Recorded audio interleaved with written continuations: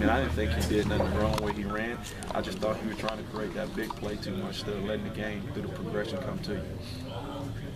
Will we show you some more things than the one he had in practice when you got his chance out there? Yeah, I thought that was the first time I seen him be a football player. To me, not saying he hadn't been a good player, he just hit a switch and he played football. And that's what you want in the game. You don't want a running back thinking. If he's thinking too much, he's not a good running back. You want to get in the game, and when you see it open, hit it. When you run behind your pass. And that's the thing I thought he did a great job doing. I think we're looking for number 3. And I think he put himself in the equation to take over that role right now, off that performance going forward. That might just last a week, right? So you keep that competition going, or you want to solidify that spot and just have him there for a while?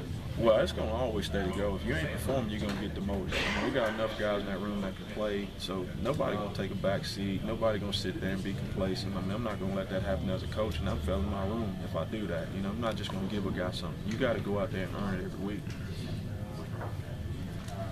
Juwan, go back to your playing days. What did Miami mean? Obviously, you had I'm sorry, what did Maryland mean? You had Miami, Pitt was there, but what did Maryland mean to Mountaineer players? Well, because you had Pitt, you had Maryland, Virginia Tech back in the day, so you had rivalries. Right now we still trying to form who that rivalry is. The Big 12 trying to make it our state. That's not a rivalry for us.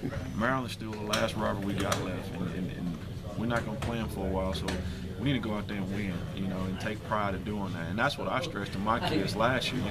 This is all we got left. We got to embrace this and take advantage of it. And I think last year Maryland did a better job than we did, and as players and coaches. So we need to get on. We need to be highly motivated going in this game, because right now everything's in front of us. That's what we tell the kids. We still can go win the Big 12 and everything else in front of us. We lost one game. Why not? Let's go run the table, win out.